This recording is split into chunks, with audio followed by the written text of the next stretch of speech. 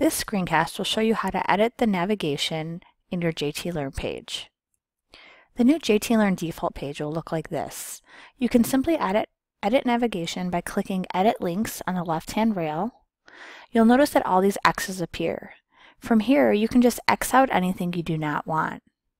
I would suggest getting rid of site contents and anything else that you do not want students to click on. If you double-click on an item, you'll notice a link appears.